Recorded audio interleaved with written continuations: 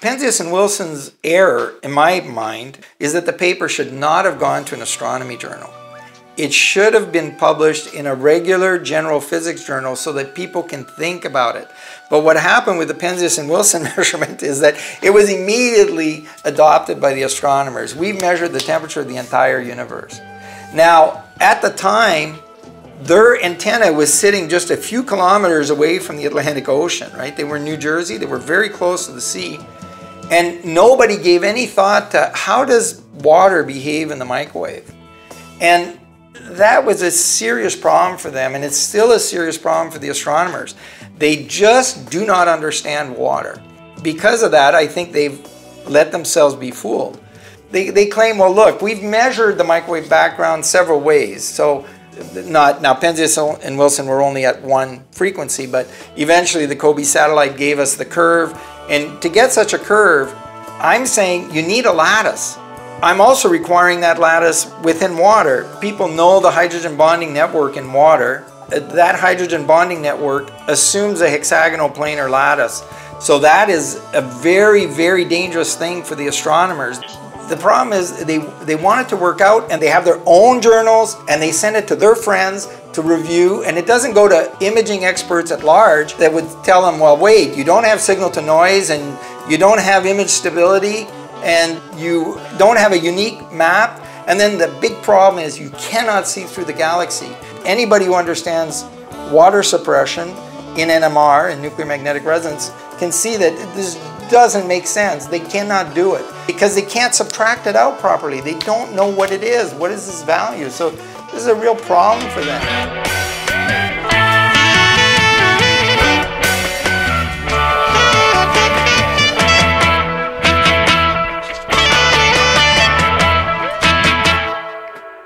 So today is a very exciting day because we kind of get to the meat of the conversation. This is our fourth conversation, and over the course of our previous talks, we've gone over the history of MRI and the building of the 8T machine at Ohio State, which Dr. Robitaille played a key role in.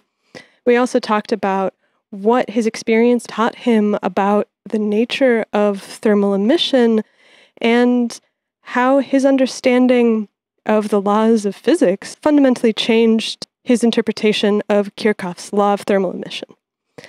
Then we talked about the way that changes to his interpretation of Kirchhoff's law affected his understanding of the structure of the sun, which lies at the heart of cosmology, astrophysics, really at a lot of the stories that humans tell themselves and each other about the nature of the cosmos.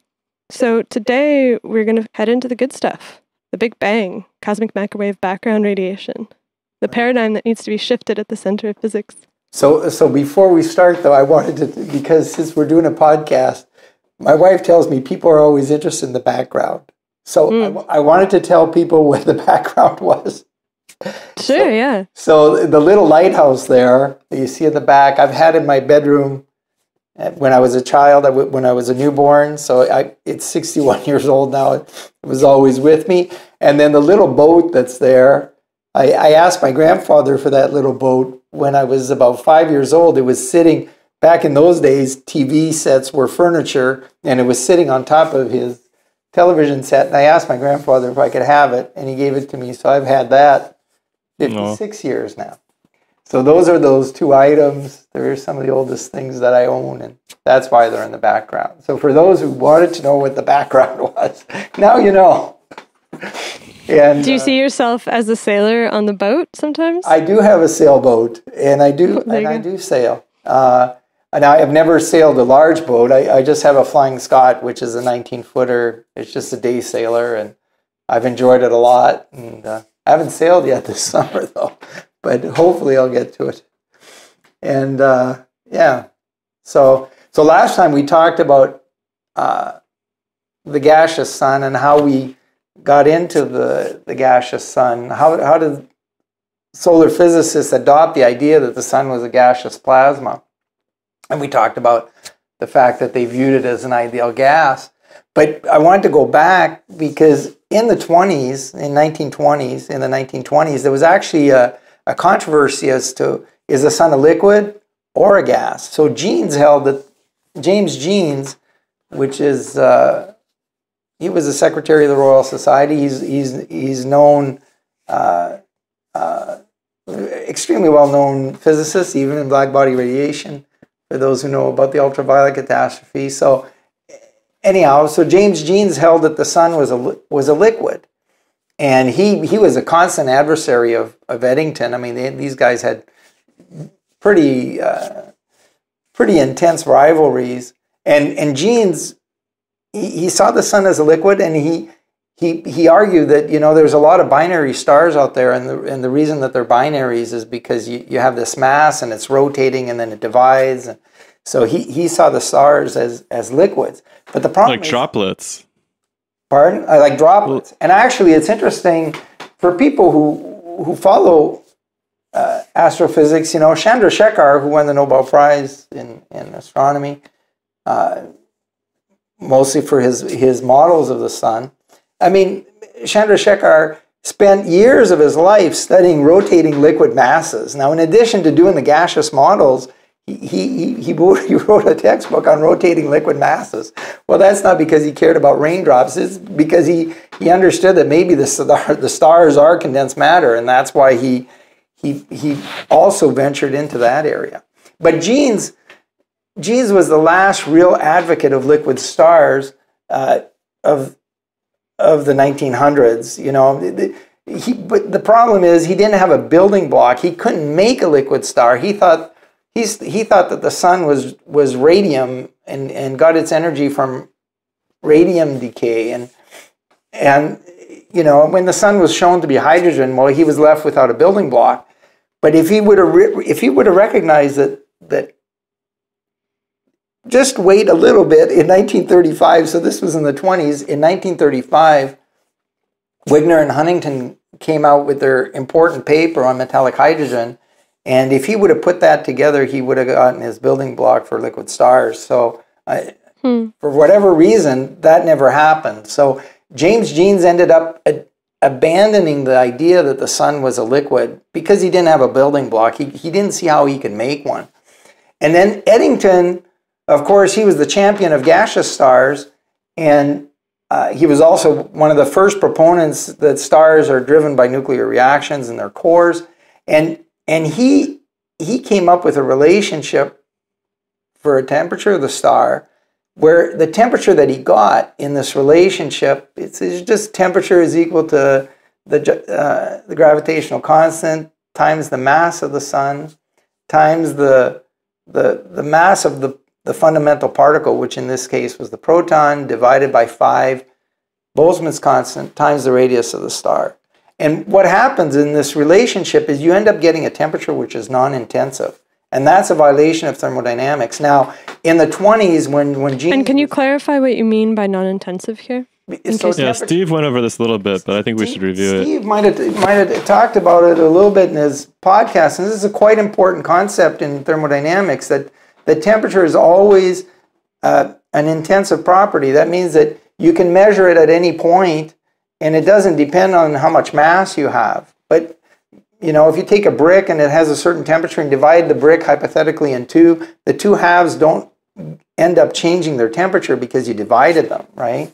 So they might lose heat quicker, but at that instant they would have the same temperature. So hypothetically, if I divide the object in two, you know, the temperature doesn't change, right? So not for a minute. So isn't there temperature that gets transferred to whatever's dividing it in two?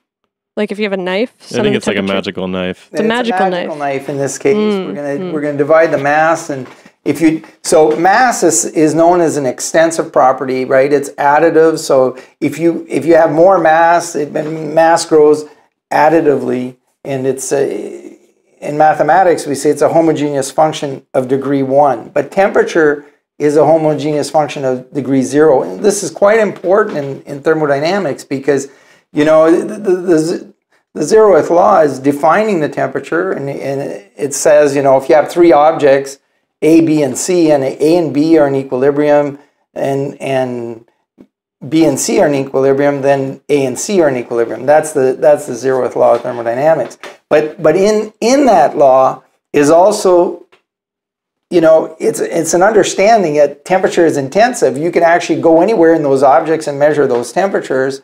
And if they're in equilibrium, then, you know, A and C will be, if A and B are in equilibrium and B and C are in equilibrium, then A and C are in equilibrium. And that involves the concept that temperature is intensive. You can measure it at any location.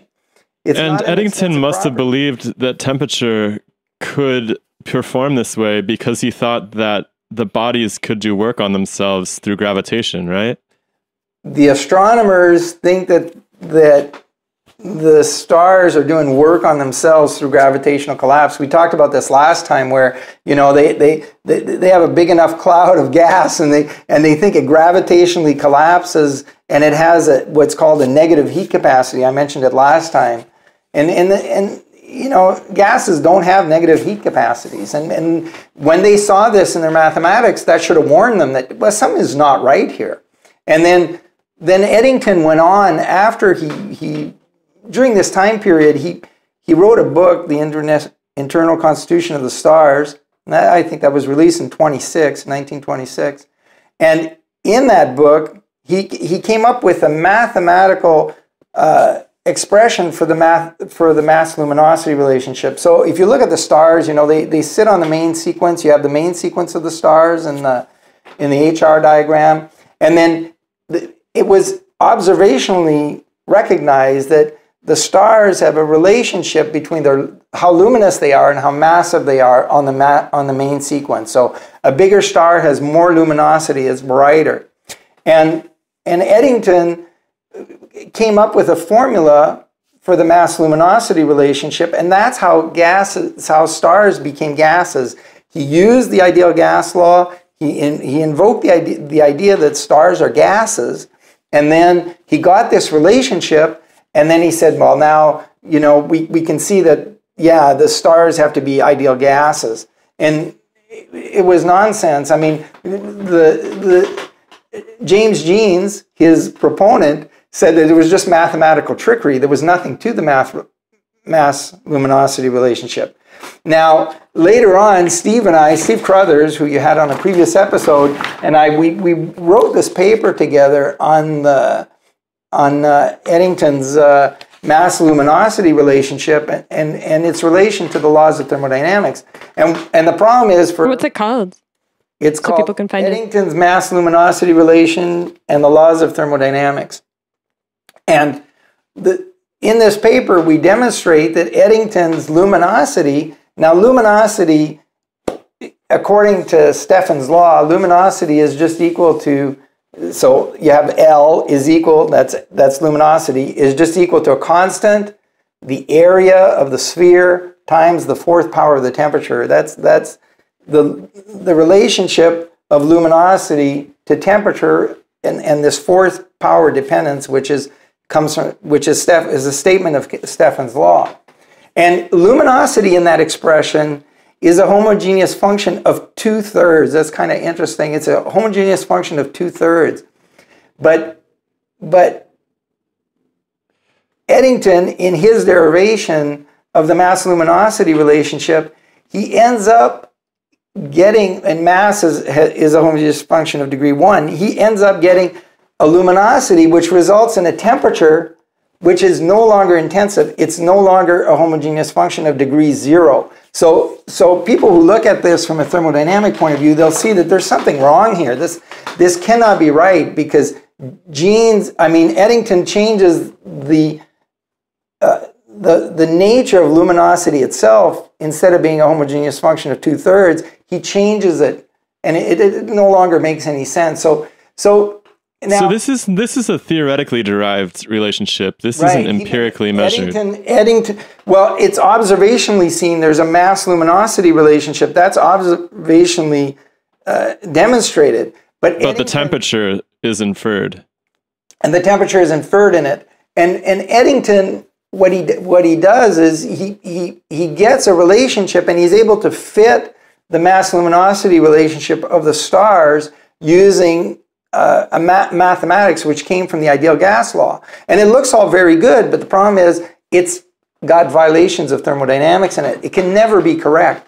And so he said, we must conclude that either we have been misled altogether by the theory of the mass-luminosity relation, or that dense stars like the sun, the material behaves like a perfect gas. So either he's been misled or they're perfect gases. Well, what did the astronomers adopt? They adopted that the stars were gases. And this was the... But your point is that rather than assuming that the stars were gases, they should have assumed that they were misled by mass luminosity? Yeah, they were misled by Eddington's derivation. The reason that stars have a mass luminosity relation on the main sequence is because the stars in the main sequence have the same lattice type, okay? They all should share the lattice of the sun. If they're on the main sequence, they share that lattice. And if they go off the main sequence, like a white dwarf, I'm saying a white dwarf is off the main sequence, not because it's smaller, but because it has a different lattice, just like you'll have less luminosity there.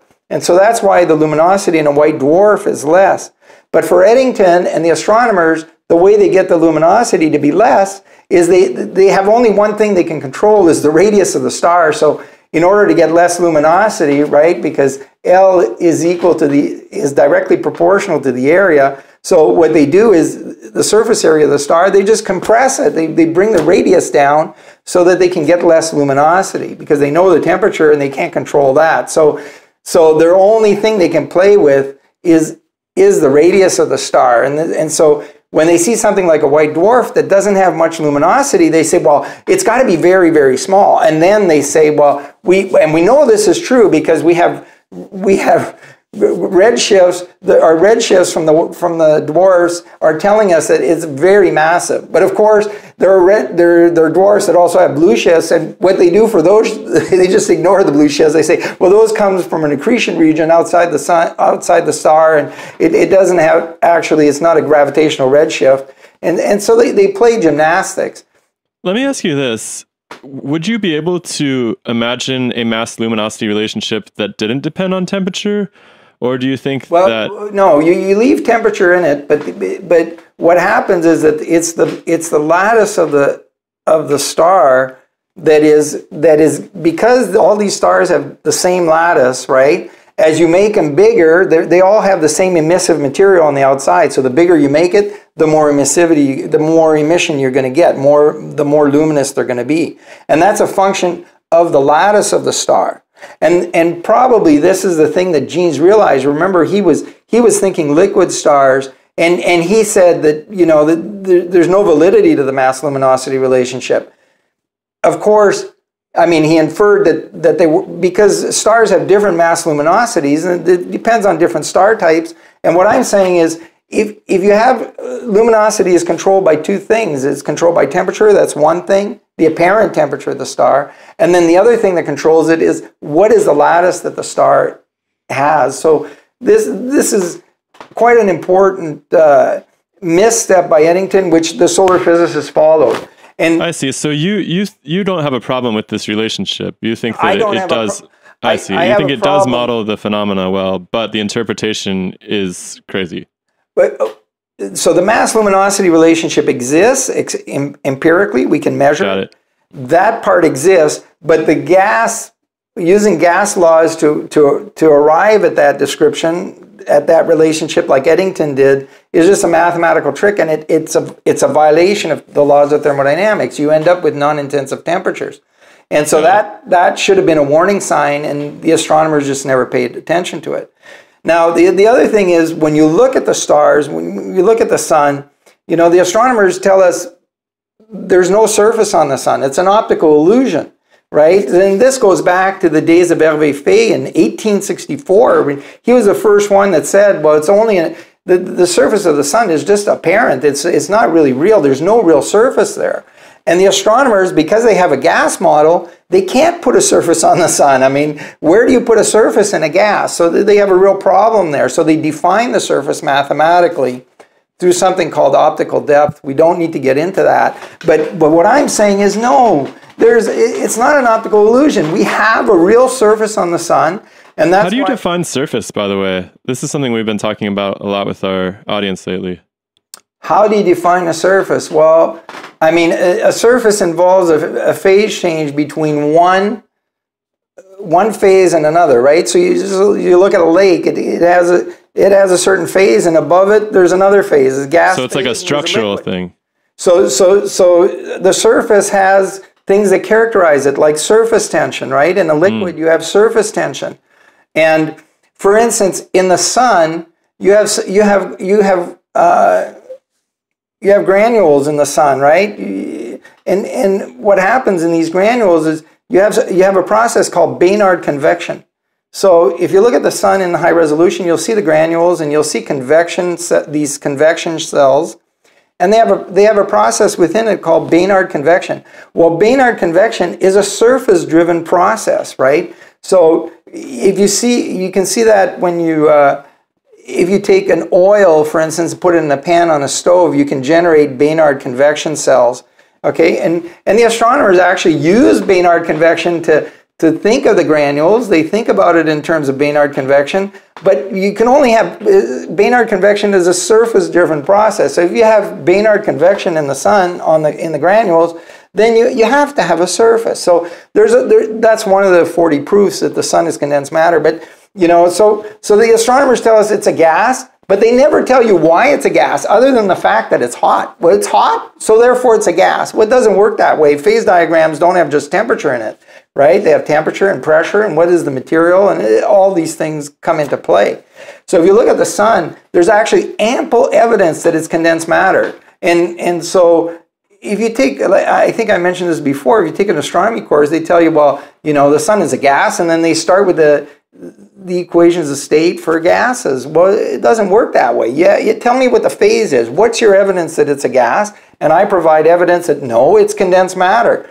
And the sun has a true surface and it behaves as a true surface. So they're optical illusions. So they tell us it's an optical illusion, but the problem is their optical illusion is behaving like a surface too. It's not just an optical illusion, and it doesn't just occur, the evidence for a solar surface doesn't occur just in the optical range, right? It's over all the electromagnetic spectrum, right? The sun rings like a bell, and we know this. They do helioseismology in the sun. So waves travel within the sun, and then when they get to the surface, they bounce back. They bounce back interiorly. So they're feeling a boundary there, and so it's resonant. It's acting like a resonance. It has resonance. So that's you can't do helioseismology on a gas. I mean, you can't do seismology on a gas. Seismology is the science of condensed matter. And the helioseismologists, well, they say, well, no, we do this in a gas, and we can have all these modes in a gas, and this is just nonsense. The sun has ample evidence that it's condensed matter, and people need to start thinking about this. And that's why I promoted, I started writing this paper, 40 lines of evidence for condensed matter, and because I wanted people to start thinking about it, Do we just accept what the astronomers tell us? It's an optical illusion coming back from 1864? Or do we say, well, look, our instruments are giving us plenty of evidence that there's condensed matter there. And then we have the right building material. We can have hydrogen in condensed state that provides for it. So when I was young, Jupiter and Saturn, they were called the gaseous planets, right? These were thought to be completely gaseous. But today, they know there's metallic, they believe there's metallic hydrogen inside these giant planets, right? So they have condensed matter in them. And the same thing's going to end up happening with the sun. It's just a matter of time that people recognize, okay, the sun has condensed matter. And so that's the point I want to make, is that, it's an important thing for astronomy, and it's going to take a long time for the astronomers to finally come around, because they have to give up so much. But I think if you look at, if I go and see a lake, I don't need an astronomer to tell me that it has a surface there, right? I mean, it's an observational thing. There's ways that it behaves. Like if you throw a pebble on the lake and you get ripples on the pond, and those are they're capillary waves, and the sun also has capillary waves. And the astronomers say, well, we're going to, instead of using a surface to generate the capillary waves, well, then they come up with some concoction, you get a disturbance and it travels in the interior of the sun, and then it's reflected on some magical surface and then gives us the capillary waves. It comes back to the surface, and it is just nonsense. What is the reflective material that there? It's a gas. You don't have a reflective plane to reflect anything, but they create it mathematically, and then they convince themselves that they can generate capillary waves inside a gas. And the sun has transverse waves on its surface. I mean, transverse waves occur in condensed matter. They don't occur in a gas. I mean, gases sustain longitudinal waves. So you know, these are elementary things in physics that are just being misapplied in the sun. So I think that's why I'm appealing to people, scientists of all kinds, to start thinking about this stuff, and just, you know, we don't have to buy into, you know, into the land in Florida and swampland. I mean, we can start thinking about it and say, hey guys, I mean, really, the sun is condensed matter. It doesn't make any sense. So it strikes me that the key to how this moves forward in the future is this word plasma, because if you read about the myriad uses of that word, there's almost a liquid form which has conductive properties and sounds a lot like a liquid metal. And you can kind of imagine how these astronomers might just be like, well, that's what we meant by the word plasma all along. Right. So when you look at plasmas, you know, we talked about it briefly before. You mean you can have gaseous plasmas. You know, if you fully ionize a gas like hydrogen, you'll get the atom, the proton, and then the electron, and then you have a gaseous plasma.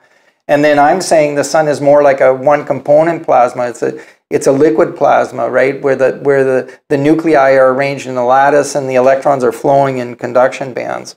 And so, you know, it's not anything that they've ever suggested. Now, you know, and there's a risk here too, that you don't want, the central thing about the sun being condensed matter is that it has a lattice. You know, you can't just invent states that don't have lattice structure, because if you do that, then you're unable to explain the solar spectrum. So the key proof for condensed matter is the solar spectrum. The other proofs are secondary. Now that's the solar spectrum is the more complicated thing to understand. You know, that why is it that we need a lattice to get the solar spectrum? And people can start reading, and if you're interested, pursue it.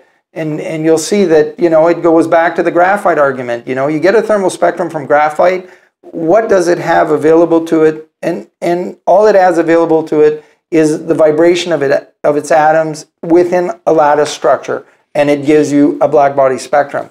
And the sun. And I like to tell people at home, they can just look at an incandescent bulb, right? It's got a lattice versus, say, the fluorescent lights in an office that don't have a lattice, right? Yeah. Now, lights are a little complex, because when you enclose a gas, you can get continuous-like properties for that gas. And because now you've rigidly enclosed it, right? You have a bulb, and now you have an enclosure, and then you drive energy into it, and then now that enclosure is restricting the gas. But that doesn't happen in the sun. In a gaseous sun, there is no restriction. I mean, it's fully gaseous. There's no boundary. It's mathematically defined surface. So, and those spectra look completely continuous in a black body sense of enclosed gases? But some light. So if you look at bulbs, you know, you'll like the sodium lamp. It'll have a continuous hump, and then it'll have a line. You know, there could be a line in the lamp, and then like a broadened hump. A broadened continuous part, and then and then a line, right? So the bulbs that mankind makes, I mean, if they're made out of gases, they're always going to have some deviation from being black body, right? So, and then there's significant deviations. So you just have to be aware of that. So anyhow, so relative to the sun, I think the key thing is, you know, if one thing can be achieved in the podcast, I mean, I talked about Kirchhoff's law, and the recognition that Kirchhoff's law is not valid. There's no experimental or theoretical proof of it, and that has consequences. That you can't have a gaseous sun. It's as simple as that. Once Kirchhoff's law collapses, it's over. You need condensed matter to get that thermal spectrum. So, and it also throws the rest of cosmology, at least some of the foundational elements, into question too, right? Right. So now you get into the microwave background, you know, so the astronomers, they think, well, the microwave background, so the Earth, you know, is bathed in a 3 Kelvin background. And this was first measured in 1965 by Penzias and Wilson in New Jersey. And you know, it's 3 Kelvin. I mean, the Earth is not at 3 Kelvin. Everybody realizes that. So obviously, when they got a 3 Kelvin signal, they said, well, the source is at 3 Kelvin. So tell us a little bit about the experiment, though. Like, what was the background for this? The Big Bang was already kind of a cool idea. No, they were working with an antenna, and then they started measuring the noise on the antenna, and they found that you know, they had a background noise that was coming from around them, and if you took that temperature, you got 3 Kelvin. They were only at one frequency, though, okay? So they couldn't fit it with a Planck curve or something like that. But they knew that, okay, well, this amount of noise at that frequency, if you have an equivalent source, it would be at 3 Kelvin. So they said, so they went ahead and they said, well, the source, we found a source at 3 Kelvin degrees, and they took a real temperature. They said the source is at 3 Kelvin. So the question is, were they allowed to do that? You know? And the answer is no. I mean, if I would have been a reviewer, I would have said, now, wait a minute.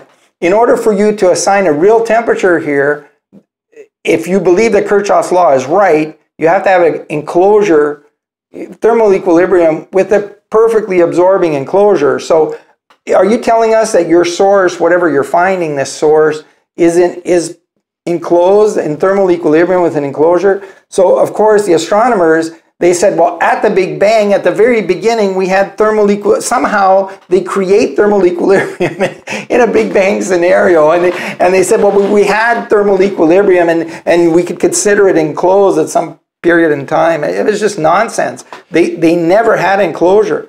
So the problem is that once you recognize that Penzias and Wilson took a temperature and if Kirchhoff's law was correct, they were in violation of it. They didn't know that they had enclosure.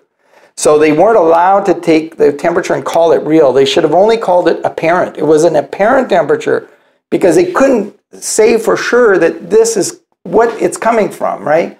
Now, of course, what's really interesting to me is that they reported this apparent temperature, and I think the article right afterwards explains it in terms of this cosmology. Before it, sorry. Explains it. Explained before. I always give them a hard time. In terms of cosmology, though. So it's like this theory already predated, the theory that explained it predated the finding, if I understand it correctly. Yeah, so people were looking for this temperature, and what happened was that when Penzias and Wilson made their discovery, then people said, well, yeah, this is coming from the universe, you know. This is the microwave background, and it's the signature of the Big Bang, and, you know, now we measured the temperature of the whole universe sitting here on our little planet, and it boggles the mind that people would make such claims. And do you have any sense of why people wanted to prove the Big Bang so bad? Well, I mean, cosmology, I mean, in the old days, they used to say, well, if you're a cosmologist, you know, you sit on top of the astronomy building with a case of beer and you think about the formation of the universe. That's what people used to do before the 60s, right? And then after that came the microwave background, and people thought they had a real measurement that had something to do with the universe, that they have measured the temperature of the whole universe here. And, you know, they should have paused and thought about it. I mean, do we really understand the environment that this is coming from? Is this a real temperature or is it apparent? And I'm It just seems like you wouldn't necessarily be interested in asking those questions if you already believed in your theory before going into the experiment.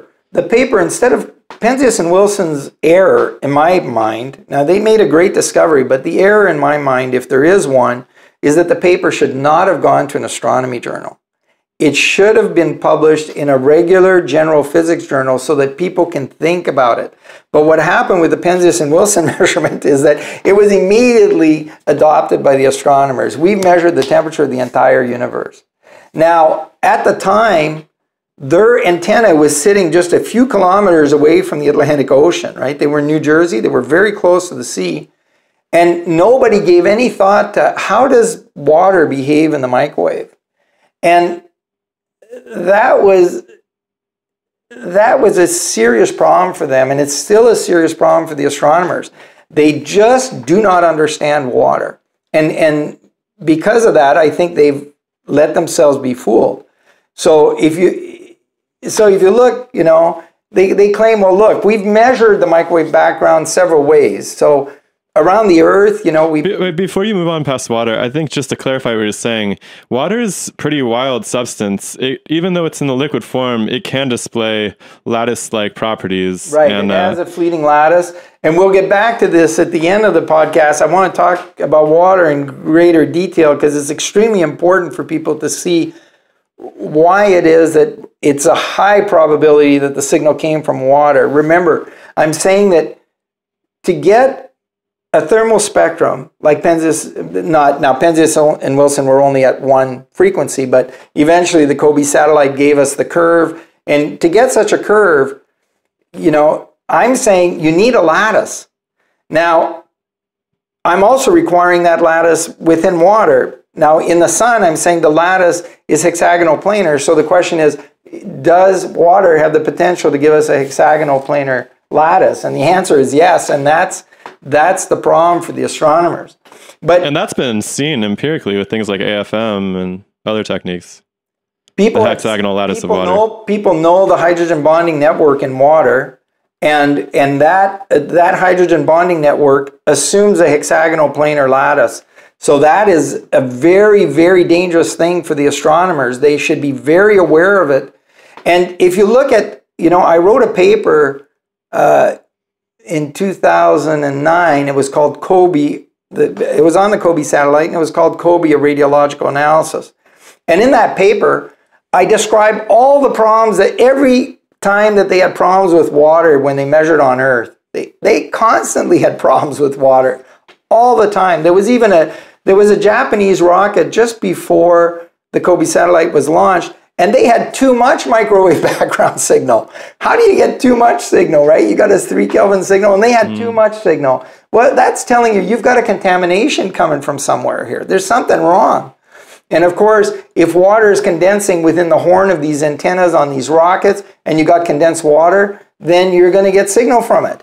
And so one of the first things people usually point to when you bring this up, I'm sure you've heard this a ton, is, well, yeah, but they measure this signal at L2 or something very far away from Earth. Right. They try to tell us they've measured the monopole at L2. So the curve from COBE, the famous curve, the 3 Kelvin curve, it has never been measured beyond the Earth, okay? So COBE was 900 kilometers above the Earth, that satellite that measured the curve in 1989. It was just right near the Earth, right? 900 kilometers, you're sitting on the Earth practically, right? You're in the Earth, you're near the Earth. Now at L2, you're 1.5 million kilometers away, and there are two satellites that went there, WMAP and Planck. And neither of those satellites measured the monopole. I mean, they measured anisotropy, which we can talk about later. But they were already looking for a curve, you're saying, and they filtered for it, essentially. No, they didn't, because those were different. WMAP was a differential instrument. It actually compared two horns and always took their differences. So if you have 3 Kelvin on this side and 3.1 Kelvin on that side, well, the difference is going to be 0.1 Kelvin. So it always took the difference. So the WMAP satellite was completely unable to measure the monopole. Now they could have. And can you clarify that a little bit? I'm still a little confused. So they weren't able to measure the black body spectrum, or they were? They were not. So at L2, you will not find a black body spectrum measured at L2. It's never been done. Why does everybody seem to think that they measured the black body spectrum? People say it, yeah, because they don't know the literature. I mean, and I've spent years, I know the literature here. The WMAP was, that satellite was unable to do it because it was a differential radiometer. And what did it exactly measure then if it didn't measure the black body spectrum? It measured the anisotropy, so it measured differences in microwave signal between two parts of the sky. Ah, I see. The two horns are always taking a difference, okay? It never measured the absolute signal. So that's WMAP. And same with Planck. The Planck satellite measures a difference between the horn that's pointing at the sky and a reference load, which is supposed to be at 4 Kelvin, and it's taking a difference between those two all the time. So it's also acting, actually that's a pseudo-differential radiometer, and actually it should have been able to see the monopole, but they never reported it. And they always just gave us their difference between what they saw in the sky and the 4K loads that they're taking a difference from. So, and the difference that they measured, though, is also congruent with this microwave background temperature? No, because what happens is you get something. So now let's look at orders of magnitude, right? You have 3 Kelvin signal around the Earth. Kobe measured it. Rockets measured it. We have lots of measurements. Penzias and Wilson measured it. So we have lots of measurements around the Earth. We have 3 Kelvin. That's called the monopole. And then we also have a dipole signal, which is the first derivative of that monopole. And so you say, well, okay, at L2, we should have measured the dipole, and from the dipole, we would know that we have 3 Kelvin at L2. But what happened was that the astronomers used the dipole that they measured on Earth from the Kobe satellite. They took the Photosphere data, which was from the monopole, and they said, okay, the first derivative of that looks like this. So that means that at L2, the dipole has to look like this. And so they use that to calibrate their instrument. So they use the dipole for calibration. Therefore, they couldn't use it to measure the monopole because they had used it to calibrate their instrument. So that's why the monopole has never been measured at L2. Now, Fixon has a paper which is... So you're saying they basically baked the answer to their own question into the apparatus?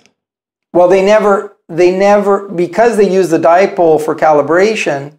It sounds like they never even asked the question. They never were able to ask the question because they relied on this is what the known dipole behavior needs to be as a function of frequency, and then they calibrated their instrument that way. Got it. So because they calibrated using the dipole, they can't use the dipole to get what the monopole value is. Now, actually, Fixon... He actually wrote a paper saying, saying that, oh yeah, now I'm going to go back after calibration and I'm going to get the monopole. You can't do that. You've used the, and that's why he's a lone author on that paper, I think, because people realize you can't do that. You just use it for calibration. You can't go back now and say, well, now this is the adjusted monopole value. So this is just bad science. So the monopole, which is what we care about, the 3 Kelvin signature, has never been measured at L2. So when people say, oh, Robitaille doesn't know what he's talking about, we've got satellites that are 1.5 million kilometers away from the Earth that measure the monopole, and Robitaille's lost. No, those satellites never measured the monopole. They measured the anisotropies. So those are two different problems. And the anisotropies, I mean, what are the anisotropies?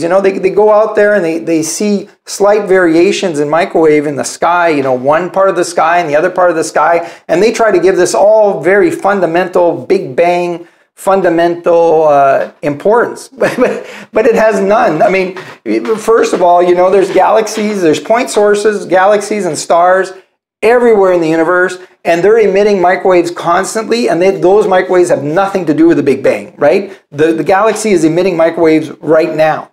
And so one of the problems with the anisotropy maps, so you see these maps, they publish these maps, and they say, well, this is the map of the Big Bang, the signature of the universe, and it's just nonsense. The map doesn't even have, there's no such thing as a unique map. So it's all mathematically, so let's look at WMAP as an example so that you can understand what these maps are.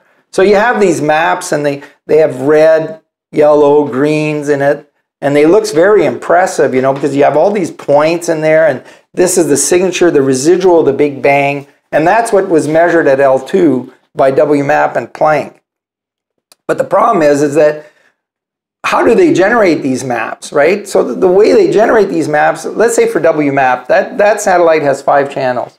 So what they do is they take channel 1 and they get a result from it. So each one of these is giving you a result. And then what they do is they take a linear combination of these that sum to 1. So, so they multiply the first one by 0.4, and then they'll add that to the second channel, which they multiply by -1.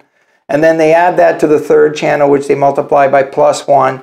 And so in the end, after they take their linear combination, they get 1. So they've summed plus and minus the channels to get 1. Well, anybody with a computer can take a linear combination as they like, and provided that they get 1, they'll have a valid linear combination, right? Who's to say what the coefficients are? So it's just nonsense. There's an infinite number of solutions. You don't have a unique map. And so for WMAP, there are 5 channels, and for Planck, there is 3 low frequency ones, and I think there's 6 high frequency channels. And so that now they take 9 channels and they combine them. So now before we had 5 And this channels, is all probably in an effort to visualize very complex, nuanced frequency information. Yeah, well, but you're processing nonsense. Because there's no such thing as a unique map, right? So anybody can combine the channels any way they want. Now the astronomers try to tell us, well, let's weigh it on V band. They try to say, well, it needs to be weighed on this band. Well, that's your opinion. I can weigh it on any band I want. I mean, and I could build satellites at different frequencies, and I'm going to get different answers. And so it's just playing with. And it's not, I don't even call it data, because if you look at individual channels, they don't even subtract properly. So if I look at, let's say I'm looking at 23 gigahertz with the Planck satellite, and I look at the sky at 23 gigahertz for a year. Then the next year, I look at it again. Well, the sky doesn't change if you believe that this is coming from the Big Bang, right? It never changed from year 1 to year 2. So when you take the difference between those two, they should perfectly subtract, and they don't. I mean, their data does not subtract at all. So they have huge, so in NMR, you know, we have signal to noise. People say, well, oh, you're an MR person. You can't be criticizing these poor cosmologists. But you know, in NMR, I mean, in MRI, you know, you take an image and then you have signal to noise. Let's say it's 150 to 1. And then you take another image exactly the same way from the person's head at exactly the same location. I'm just going to redo the exact same image. Well, what do you want? You want that when you take the difference between those two, you get 0. And that's what happens in MR, right? That's how we can tell that the scanners are stable, right? If we take one image and we take again the same image, they better give you 0, right? Because if I'm taking the difference between the two. But if you ask the cosmologists to take differences in their maps, they don't get 0. Now the problem is, I have a 150 to 1 image, let's say an MRI, okay? So if I have a small error and I get a residual, I mean, my image is still valid at 150 to 1. If I had 149 to 1, I'm still going to make a diagnosis, but my scanner is a little bit unstable. But for them, their signal to noise is like 1.5 or 2 to 1. Well, that's not signal at all. So what happens when you have a signal to noise of only 1.5 or 2 to 1, like the cosmologists do? And they try to call it real. Well, in medicine, if you have a low signal to noise image, you better make sure that it's stable. It has to subtract. So that way you can call the noise real. You can call the signal real, right? If you have a signal of 2 to 1, and now you repeat it, and you get again the signal to 2 to 1, and it's identical. When I take the difference, you get just noise. The 2 is gone, okay? And it perfectly subtracts. But the astronomers don't have that. They have almost no signal to noise, so they have 2 problems, right?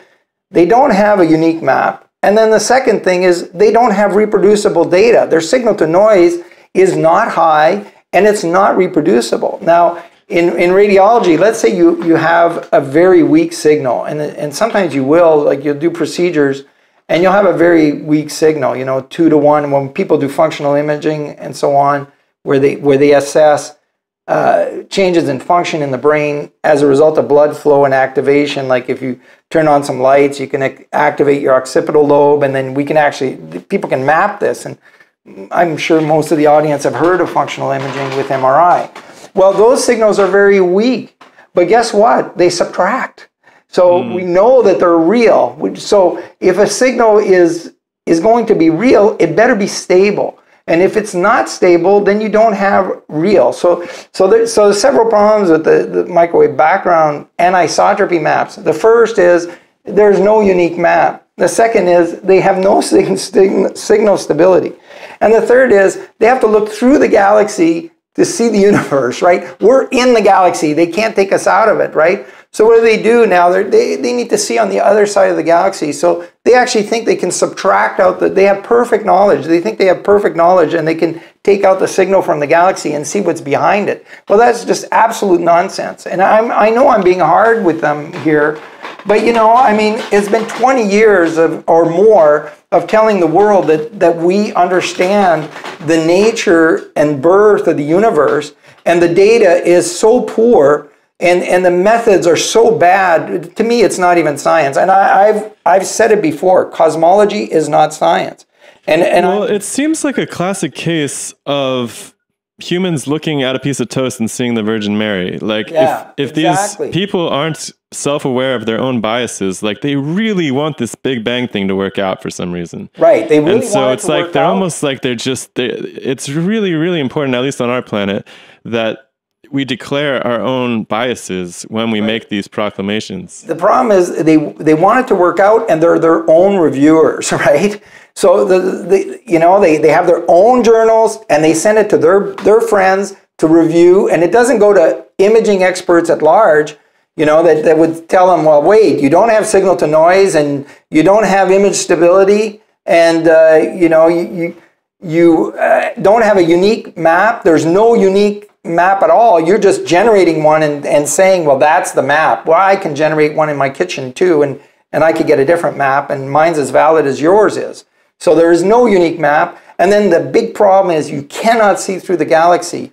If you have a strong signal, and we see this in MRI, you know, in MRI we have a water peak, and we get the MRI image using that water peak. But below the water peak, way down, there's molecules there, right? Under the water peak, there's molecules, right? But we cannot see those molecules because guess what? There's a huge overlapping signal, right? Water is 110 molar in protons, right? So you're not going to see a 5 millimolar signal below it. And so, but as MR scientists, we actually can get to see that. And how do we see it? Well, we have the ability to control the signal at the source.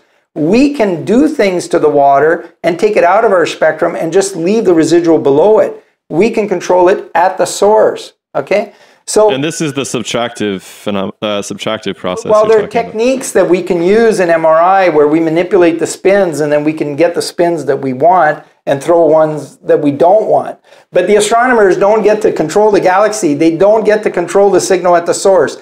They just have it, and they have to deal with it. And the problem is that that signal is extremely high. I mean, it's 1,000 times bigger than the little residuals that they want. So they got this enormous signal, and they think that they can characterize it, and then they're going to get a residual below it that's going to be real. And it's just insanity. And the problem is that they have not been forced by the spectroscopic community or people who do signal processing on large signals in the presence of small signals in the presence of large ones. They would see right away this doesn't work. If it worked, they could come and save us all in medicine. They can teach us all how to see a small signal in the presence of a large overlapping one. It cannot be done. And anybody who understands water suppression in NMR, in nuclear magnetic resonance, can see that this doesn't make sense. They cannot do it. They cannot see beyond the galaxy. So because they can't subtract it out properly. They don't know what it is. What is this value? So this is a real problem for them, you know? Sure. So I know I'm being a little bit tough on the cosmologists today, and because you know, they bring to mankind this belief that we understand the formation of the universe. I mean, I remember in the 90s, Congress had declared that it was going to be the era of the brain, of the decade of the brain, you know? But we don't understand how our own brain really works, you know? So just because Congress makes a pronouncement that this is going to be the decade of the brain, I mean, we've made a lot of progress, but there's a lot of things. I mean, I don't know why I so much remember the smell of my mother, or, you know, of, you know, the perfume she wore or whatever, even though she's been dead 20 years. How is this all stored, you know? So we don't really understand. And to claim that we can understand the birth of the whole universe is just too much. And it's at some point it becomes not science, it becomes mysticism. And I've been very hard on the cosmologists. And I think it's high time that somebody stands up. I'm sure they've been hard on you too, so I'm sure it's fair. No, it's okay. They can handle it. I don't mind people being hard on me. This is a question of science, right? I'm not attacking an individual person. I still see that Penzias and Wilson had a great discovery, right? But to make pronouncements, and this is what happens in astronomy all the time. They make these wild pronouncements, and now we're imaging black holes, and when you look at the data, it's absurd. I mean, I don't understand how the world gets so enthralled with something, and I think it's because people that have imaging experience are not going after these guys and saying, hey, you can't do this. This doesn't work in imaging. And people try to say, well, he does medical imaging and they do astronomy and it's different. No, it's not. I mean, imaging is imaging. And, you know, when you fill K space or UV space, in the case of in MRI, we call it K space, but it's actually UV space. And this is how we collect an image and how the astronomers collect an image. And there's certain rules about how you're going to fill that space in order to get the image. And the astronomers are breaking it with their black hole claims that they've imaged a black hole in M87. I mean, can you imagine a way for people from other disciplines to criticize one another productively? Like you've obviously had a real... It seems like it needs so much domain expertise in each field of science to be able to criticize it that it's almost impossible to get someone from one discipline to cross over into another because they don't feel qualified. But they don't feel qualified. It takes years to learn this stuff, right? So for me, I was kind of blessed, you know, because when I left MRI, you know, I started thinking about this stuff and reading their papers. So I've got years of imaging experience beforehand, and then I was able to digest over time what is going on in astronomy, coming from the background of somebody who's well trained in spectroscopy. So, you know, and well trained in imaging. So there's a reason that, you know, they don't get reviewed by outsiders because, let's face it, if you're in medicine and you're doing radiology like I was, normally you'd stay and do that your whole life. And then you would, you know, you're not planning on, I mean, when I built the AT, I wasn't planning on going into astronomy. I thought I'd do MRI for the rest of my life. And most scientists, they stay in their garden. It takes enormous forces to push you out of your garden or for you to leave your garden. And so what happens is very few people have the time to spend, okay, now I'm going to spend 10 years or 20 years going through what these people are saying in the hopes that maybe there's something not right. I mean, people don't do that, right? I stumbled on it and saw this just doesn't make any sense. And I'm Can you imagine like a structural correction to the peer review system or to this departmental siloing? Is there something in the future that could actually address this kind of issue from becoming a problem so much?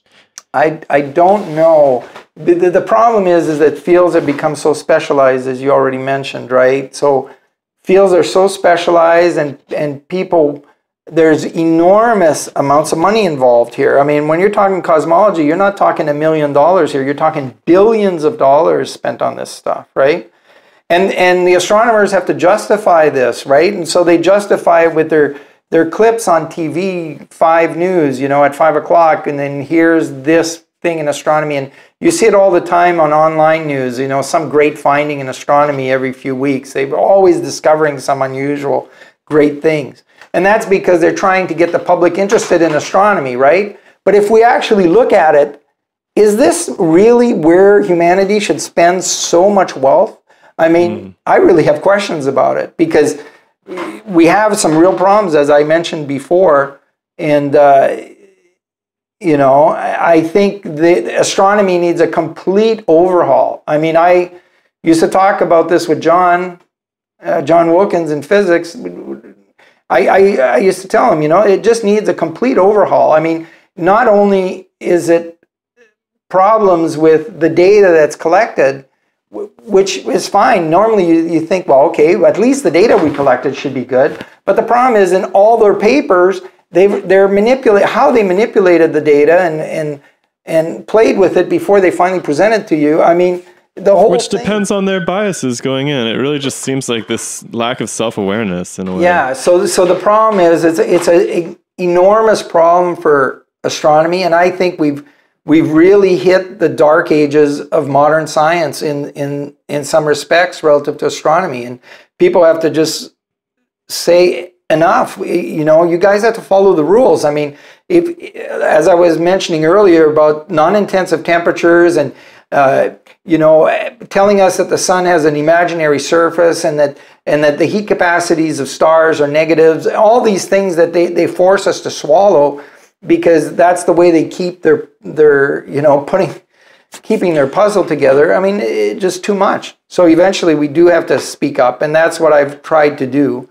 And hopefully there'll be some people that will start listening and say, you know what, there could be problems in astronomy. Maybe we need to start paying attention here. And the best thing that could happen is that, you know, NSF, which funds most of astronomy, would say, you guys don't get to just fund yourselves anymore. You know, the study sections need to have people sitting on the study sections that are outside your field, that are going to be critical of your field, and that won't just say, yeah, let's hand you another $1 billion, or tell NASA, let's build another satellite that's going to cost humanity many billions of dollars to chase something that is of dubious foundation. So I love the idea of biologists reviewing astrophysics grants. Well, I don't know what kind of people will do it. That's the problem, right? But maybe some people that are... And the astrophysicists can review the biology grants. That way no one gets any money. But we need to figure out some way. You know, science has become so specialized,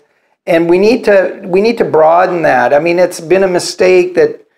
I mean, for the advancement of science, of course, when people are developing vaccines and stuff, it's great that science has become very, very specialized and we can move things forward rapidly. That's fine. But when you're looking at fundamental questions, you know, people need to take the time to really consider the problem and have a perspective outside of themselves. And this might occur on the level of countries jockeying for power, right? So the way that I see it is that science is kind of an extension of political standing, basically. Yeah, it's interesting. You know, I was recently with Steve Crothers. We were interviewed for a Russian documentary. I think I had mentioned to you guys in private. You know, so what's interesting about that is that it's a documentary on the birth of the universe. Of course, they advance a theory alternative to the Big Bang, but it's interesting that the Russians, and this is sponsored by the Ministry of Culture, that the Russians would fund such a movie, right? That you have a governmental agency that's funding a movie that's questioning the Big Bang, and the actor, the guy who's the lead person in this film, just completed a film, a real movie in Russia. And the movie is questioning cosmology and the Big Bang and is it all real? And then after that was followed by a documentary. So it seems like the Russians, and I had mentioned to you before that I had been invited by the Aerospace Center to go to Moscow to discuss the microwave background. And it seems that the Russians are more careful. I mean, they're open to the fact that we might have a problem here and maybe we should think about it. And maybe they're trying to get their society ready for the idea that maybe the Big Bang is about to leave us. And maybe that's why the documentaries are taking place.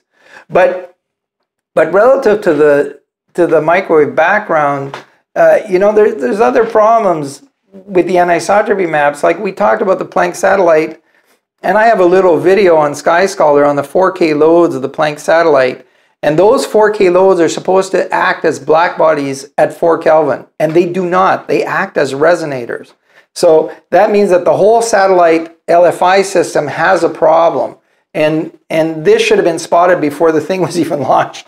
So it shows you that there's, now I think what's happening is the engineers realize that there's a problem, but you know, maybe there's cross communication that's not too good. I don't know. I mean, it's also a cover your ass situation, because if you start coming out and being like, well, we did get lots of money and we spent it, but we spent it wrong, or we screwed up, that looks really bad. It's really hard to justify giving more money away to somebody who's done that. And worse, people might lose faith in their institutions in general. Right, and people are scared that people will lose faith in science, but I don't agree. I think you got to circle the wagons. Otherwise, what'll happen? The world's will scientists, you know, we're going to lose faith in science because people like Robitaille are complaining that there's a problem, and this is going to make us lose faith in science. Absolutely not. I think that what this shows is that there's scientists out there that care, and people should be trying to pay attention to them.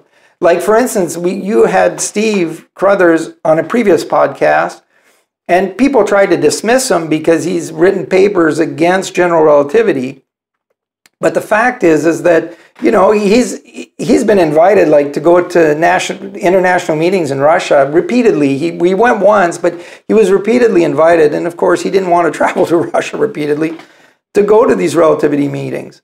And so there's some people that are paying attention, you know, that, and there's always going to be somebody that's going to look at your stuff. And if you publish something, others have a right to look at it. And then that's true in all aspects of life, right? It happens with politicians. People go back and review things that they had done, and then they find that it wasn't so kosher. And it also happens in science, right? So we have the example of that book, Plastic Fantastic, right? It's the story of a scientist who made up data, and he published it it was physics data, it was condensed matter physics, and he published it in the best journals, you know, Nature and Science, and he became so famous, and it was all falsified, but it got into all the great journals, you know. People don't talk about that. Who is this?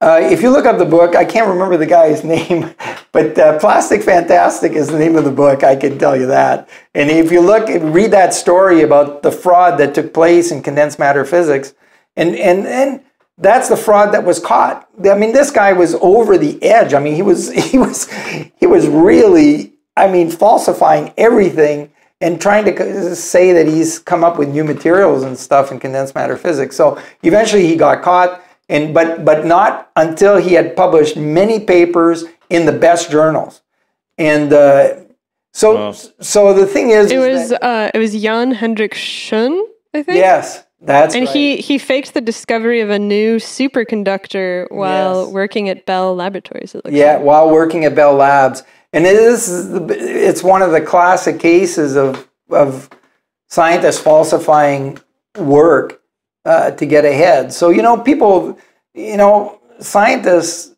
people give them credit for, you know, well, we have to be honest, and we, you know, in the end, scientists are humans, and they're just like everybody else, and, you know, and hopefully... And not even that, like, they don't have to be malicious, but it just goes to show that evidence isn't the whole story. There's always this interpretive aspect of science where you're trying to explain what's happening, and maybe there's multiple explanations, right? And you have to really consider everything.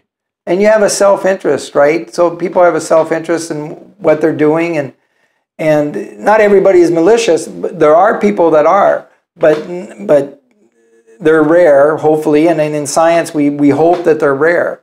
But you know, that's why you need review. I mean, you need not just peer review, you need somebody who decides, I'm going to look at your stuff, and that has the ability to look at it, which is not an easy thing to do. I mean, so I want to make sure we have time I spend a lot of time. What? I'm sorry, go ahead. No, to get where I'm at now, to be able to review the stuff in cosmology and astrophysics, I spent years. I mean, first of all, I had the years of formation of my PhD, and then my postdoc, and then years doing MRI and understanding imaging and all the physics that went into it. I mean, people make a mistake of thinking that MRI and NMR doesn't have a lot of physics in it. Well, they're mistaken. They can talk to anybody, and they'll learn that there's an awful lot of physics in NMR and MRI. So I was well positioned to go after this, even though I didn't realize, you know, that it would be such a long course. But, you know, my training had been such that I can follow it and then highlight the problems. And the problem is, one of the problems is that the astronomers themselves aren't quick to highlight the problems. And there are some, I won't, Harold Zirin,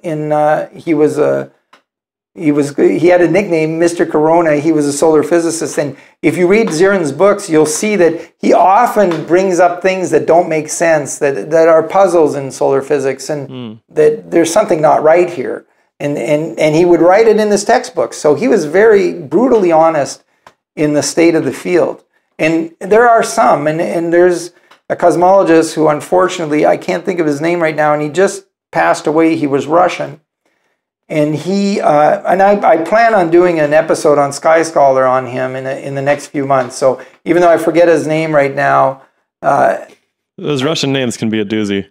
Yeah. So anyhow, I will do a film on him because he actually did quite a bit of work comparing Planck and WMAP data and showing that in the end these data sets don't agree.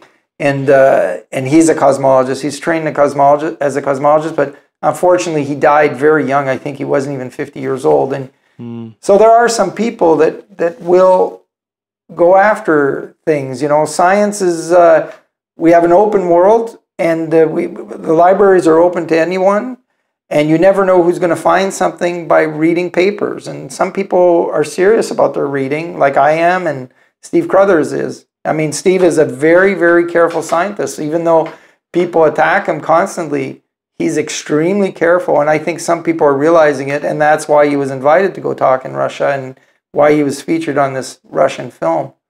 So anyhow, now so the thing about cosmology is they also try to, the data that they don't like, they try to ignore. So for instance, this happened when I was telling you about water, you know, that the COBE satellite, in that paper, COBE, a radiological analysis that I wrote, I talked about all the times. I mean, every time these guys were doing a measurement near the Earth, they always had trouble with water. And the COBE team, the COBE satellite team, the NASA team, they mimicked water as a 300 Kelvin source. They treated it as a 300 Kelvin source. That's the oceans. But the oceans are not a 300 Kelvin source in the microwave, right? So in the microwave, the oceans have very unusual behavior. So if you take a satellite that's a microwave satellite, it's a detector, and it's looking straight down on the ocean, that's normal. We call that, it's looking down at the normal, okay? And if you look straight down, the oceans look, depending on the frequency, they could look like they're at 150 Kelvin, for instance, okay? And then in one polarization, I think it's in the horizontal polarization, but don't keep me to it. It's either horizontal or so vertical. As you tilt the satellite. As you tilt the satellite, so you're moving away from the normal, and you're going to tilt the satellite, and you're going to scan towards the horizon. So instead of looking straight down at the ocean, now the satellite starts looking towards the horizon. And as it does this, in one of the polarizations, the temperature is going to rise. It's going to go to about 300 Kelvin. At a certain angle, it'll hit about 300 Kelvin. And then once it gets there, as it moves towards the horizon, the temperature rapidly drops towards zero. So that's in one of the polarizations. Now in the other polarization, it'll start at 100 Kelvin, let's say, or 150, and it'll slowly, gradually move towards zero as you move towards the horizon. So you can get any temperature you want out of the ocean. No, well, so what are they seeing? As long as it's between 300 and So the question is, what are they seeing? So when I looked at it, I said, well, what's happening here? Now, if you look at the oceans, there's another thing about these satellites is when the NOAA is looking at satellite data for the oceans, they don't just measure the temperature in the microwave and call it good. That's the temperature. They have buoys all over the ocean. And these buoys are sampling the water. They tell you this is the temperature right next to me here. I have a thermometer in the water, and that's the real temperature, okay? And now the satellite is coming near the buoy, and it gets a temperature, right? So the NOAA is able to correct the temperature it gets from the satellite with the real temperature located at the buoy, right? So why is there this discrepancy if microwave is so clean, right? There shouldn't be a discrepancy. And even if you have winds on the ocean, if you increase the wind speed on the ocean, that'll change the temperature.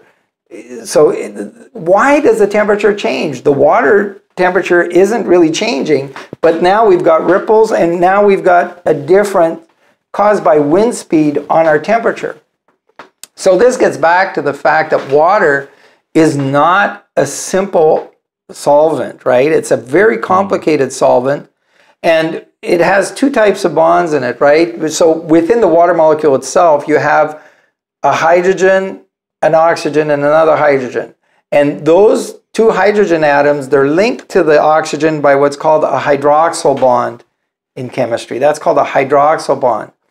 But then between water molecules in a liquid or in a solid, you have a weaker bond where the hydrogen atom from one water molecule is interacting with the oxygen atom from another molecule, okay? And that's called a hydrogen bond. It's very weak. Now, I did a paper years ago. It's published in Progress in Physics, and it's about water and the microwave background. And what I did in that paper is there's something known as the water dimer. So it's just two water molecules together that make a dimer. And you get this in vapor state. And what happens is that you have this hydrogen bond. So this molecule is translinear. What does that mean? That means that so you have the two oxygen molecules from the two water atoms, and then there's a hydrogen between them. And the hydrogen for one water molecule is part of the hydroxyl bond, and then it makes a weak bond to the other water molecule with a hydrogen bond. So the hydrogen between the two oxygens is actually oscillating between the two oxygens, right? And that's a very unique little scenario. And I was able to show that the ratios of the energies, approximately the ratios of the energies that are contained in each bond is directly related, is equal to the ratios of the force constants. So when we look at a molecule in spectroscopy, you know, we often think about it as a harmonic oscillator. It's oscillating, the two atoms are oscillating, and then we can actually think about this as a mass on a spring, you know, and you learn this in freshman physics, you know, that force... So like how stiff the lattice is, basically. Force equals kx, right? So you have a force constant, k, and then the displacement, x, so the spring is moving, right? Well, in the water dimer, what's interesting is that the hydrogen is shared between the two atoms, between the two molecules, right? Because it's got the weak hydrogen bond to the second water molecule. And so what happens is that the x there, if it's x for one, it's minus x for the other. And if you look at the energies, it's the square of that x, but we don't have to worry about it, the mathematics a little bit, but it comes out that if you look at the water dimer, you see that the ratios of the energies are the ratios of the force constants. Now that's very dangerous for the cosmologist because the ratios of the energies, the ratios of the force constants is a factor of 80 to 240, if I remember. And so that means that if you have a water molecule with a hydrogen bond, you're thinking about the hydroxyl bond, and it should be vibrating to give you something like 300 Kelvin. Let's assume that that one's going to give you 300 Kelvin, right? Now the other one, it's going to have a force constant and correspondingly an energy that's 80 to 240 times lower, somewhere in that range. Well, if it's 100 times lower, it's going to be, if the first one was at 300 Kelvin, if it's 100 times lower, the other one's going to be where? At 3 Kelvin. So the hydrogen bond is a very, very dangerous thing for the cosmologist because it has the ability to mimic a 3 Kelvin source. That's what I'm saying. You could have water, could be at 300 Kelvin, right? But because it's a liquid and because you have a hydrogen bond in it, now you can think of, instead of looking at the Earth and you say, okay, now the Earth has an ocean. It has oceans, okay? And that gives us a source of microwaves. I don't look at it that way. I look at it like the Earth has an ocean and has oceans. And one of the components that's emitting from these oceans is the hydroxyl bond from water. And that's giving us the behavior I had previously described with the 100 Kelvin when you look straight down and then going up to 298, and then as you go to the horizon, you go to zero, near 0 Kelvin, and then the other one moves slowly from 100 Kelvin. The other polarization moves from 100 Kelvin slowly down to 0. So what you have there is you have the hydroxyl bond in water is acting like that's one of the sources. But because the hydrogen bond is so much weaker, it's essentially uncoupled from the first one. So you can consider these two sources as completely different from one another. I could think of water as I have the hydroxyl bond, which gives us one behavior in the microwave, and then I have the other one, the hydrogen bond. Now the hydrogen bond is very interesting because I told you that if you look at the lattice of water in ice 1, which is the most typical form that you'd see water, the hydrogen bond is arranged such that it's hexagonal planar in lattice form. So hexagonal planar, that's like graphite, okay? So that's the danger for the cosmologist, that the water itself has the ability to behave as a black body, and it's going to emit in the microwave somewhere around 3 Kelvin, as I showed you with the dimer. So this is a real danger for them. And what I've said before, people have said to me, well, water is not a black body, Pierre, but actually they're mistaken. If you take the hydroxyl bond, okay, you get this behavior and it's clearly not black body. But how about the hydrogen bond? Well, if you take water and you shock compress it, it becomes optically black. Okay, so if you do this in a laboratory, you take water, you shock compress it, like you put a piston and you're going to accelerate the piston against the water and you're going to raise the pressures enormously. And there's some videos of this with nuclear tests, if I recall correctly. Right, and I've showed on my website and in my lectures of nuclear tests where you can see when they were testing nuclear weapons at Bikini Atoll, there are films of this. And what happens is that when the bomb detonates, the water turns optically black. They used to call it the slick. So what happens, I mean, the water is perfectly blue there, right? But what happens is that there's a shock wave that's coming through the water from the bomb. And when that shock wave, what is it doing? It's compressing the lattice that's already there. So you have this lattice of, because it doesn't have time to rearrange here. This shock wave is moving through it very rapidly. So the lattice that you have is just getting compressed. And what happens is that that lattice now moves from emitting in the microwave to emitting in the optical or absorbing in the optical, so it becomes optically black, right? And then the shock wave carries through, and then the water then becomes blue again, like it should be in Bikini Atoll, right? So this shock compression, what is it telling us? It tells us that water has a structure that if it becomes optically black on compression, it shows that this structure was already there before the detonation. It's just that you compressed it now. Well, before you compressed it, instead of emitting in the optical, it's emitting in the microwave. Well, that's where we are, the monopole of the microwave background. So that's what I'm saying. Do you imagine that these are sort of, it's like a transient lattice? Like how do you imagine that the liquid behavior of water is maintained while there's So what happens is that water has a fleeting lattice, right? So you have a hydrogen atom, and sometimes it's forming a hydrogen bond with another water molecule, and sometimes it'll change, and now the water will rearrange, and you can actually get a rearrangement within water. That's why it's called a fleeting lattice. But if you look at it... fleeting lattice, I missed that. It's called a fleeting lattice, right? But the lattice is there, the structure is there, right? It's just it's a time scale. Now, when physicists look at lattice structures in water, or in liquids, what do, right? They bombard the stuff with X-rays or neutrons, and then they try to get a crystal, they try to get a structure. Well, you can't take a weak lattice like the hydrogen lattice of water and bombard it with neutrons and think that you're going to understand what is the order that's taking place in water. And Jerry Pollock, which you also interviewed about 2 months ago, he talks about the fourth phase of water, that on surfaces you have this planar arrangement of the water molecules, that they're hexagonal on the surface. So, and that's not just the hydrogen lattice now, that's the molecule itself of water.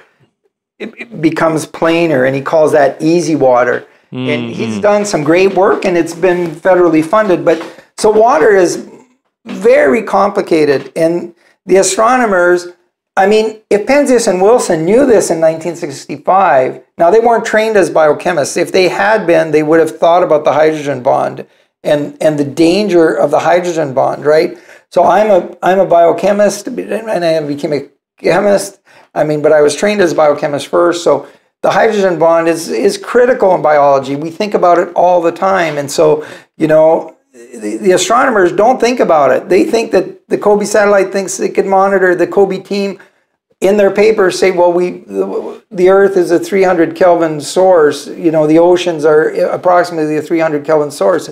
It's just nonsense. In the microwave, that's not at all how it behaves.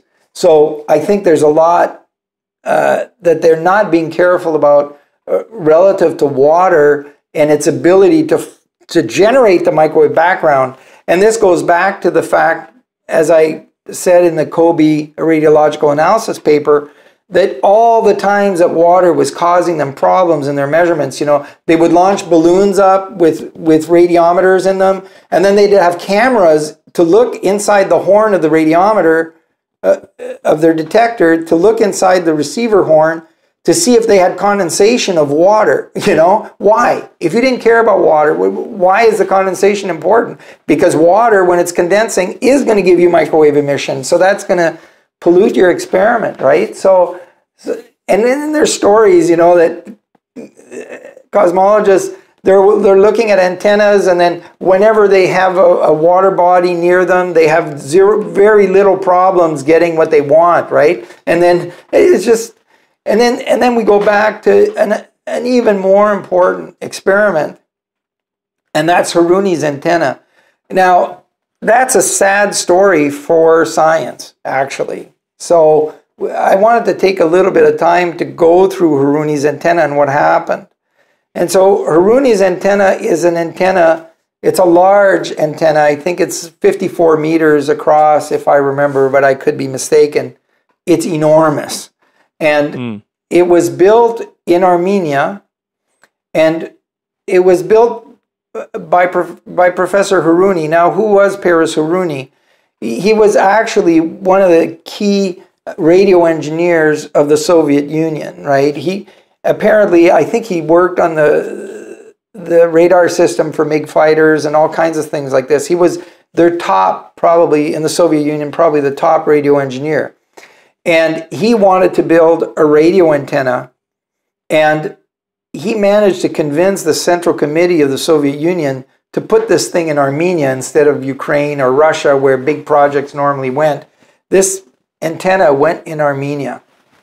And what's important about Harouni's antenna is, unlike most radio antennas, its detector is completely protected from the environment. So he built a hemispheric dish. It's instead of a parabolic antenna, which is common what they use in radio astronomy, they use parabolic dishes. Like with Penzias and Wilson? Pardon? No, Penzias and Wilson had a horn antenna. It wasn't. That was an old antenna. It was a simple antenna, and it looked like a square horn, basically. But it was more. Well, it wasn't really square. It almost looked like a scoop, like a sugar scoop or something you'd use to scoop. And anyhow. So that was a different design, and it was open to diffraction, by the way, into the antenna. Penzias and Wilson's antenna was like that. The COBE satellite was like that. Now, Wilkinson, I digress a little bit, Well, Wilkinson, who was a member of the COBE team, he was concerned that COBE had actually not eliminated the diffracted signal from the Earth, and he was minimized, and the WMAP satellite ended up being named after him. It used to be called MAP, and then they added the W for Wilkinson. So he was concerned that maybe there was diffracted signal that had come from the Earth into the COBE satellite, and that should not be minimized at all. So what happened with the Haruni antenna is it's a hemispheric antenna. So you think about it, the bottom of it is like half a sphere, and above it, it has sides that extend above this half sphere. And then the detector is deep within this dish. So there's a big dish, and it's a hemisphere, and the detector is like a bell sitting deep inside the dish. So what happens is you cannot get diffracted signal coming from the edge of the antenna. It can never enter the detector. It always will be kicked out. So Haruni called it an edgeless antenna. And what was important about Haruni's antenna, not only the phenomenal construction of that antenna, which there are films about it, and I've done little videos on it, and it's actually featured in this Russian film, which I can give you the link to, which you can put under your podcast if you want. Mm-hmm. Yeah, let's do that. Because I speak in the Russian film, I talk a little bit about the Haruni antenna. But what was amazing about Haruni's discovery is that when he tried to measure the microwave background from the sky using his antenna, he got 0 Kelvin.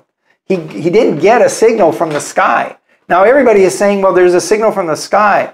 But I'm saying, no, the signal is coming from the Earth. It's the Earth's oceans that are giving you your signal.